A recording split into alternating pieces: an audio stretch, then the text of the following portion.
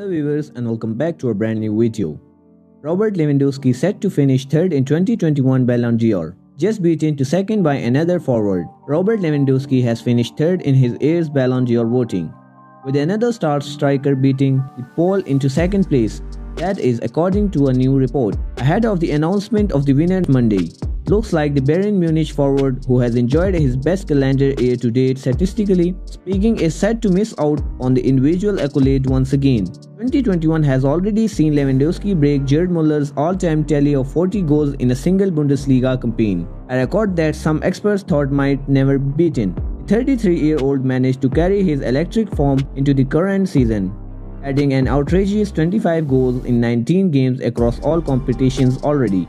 However, according to Spanish journalist Josep Pedrerol, he has just been edged out in the Ballon d'Or vote, with Real Madrid star Karim Benzema finishing runner-up. Benzema has also been incredible this year, helping France to win the 2021 Nations League, while also enjoying his best start to the La Liga campaign after netting 10 times in his last 12 league outings. As you might imagine, plenty of Twitter users were unhappy with the league news, making their feelings known in the replies. While the 2021 vote was always expected to be tight, with no runaway winner, Lewandowski will surely feel aggrieved to have missed out, following a remarkable 12 months for club and country.